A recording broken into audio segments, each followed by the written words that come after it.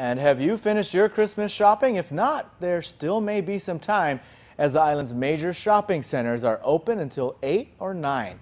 PNC's Betsy Brown stopped by the Micronesia Mall today to find out how the last day of shopping was going for island residents. Santa was taking last-minute requests today, but he's not the only one with items left to check off his list.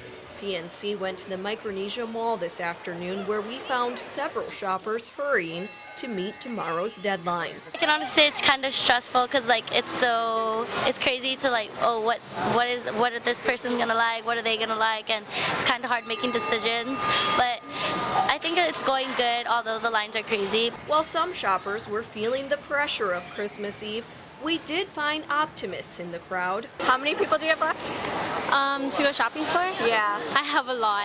Yeah? Yeah. Do you think you'll be able to get everything you want?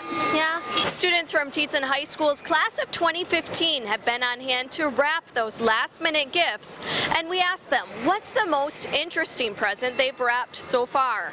One person made us have a gift card, but tape it under one of the flaps and then box in a box, and then she piled rocks inside and then trash, but she donated a lot, so if it was for a gag, I'm all for laughs. And if you're just now beginning your holiday shopping, here's what one fellow procrastinator has to say. And on the line for so long and you have patience, you'll get it done. The Micronesia Mall will be open until 9 tonight. GPO and the Agana Shopping Center close at 8.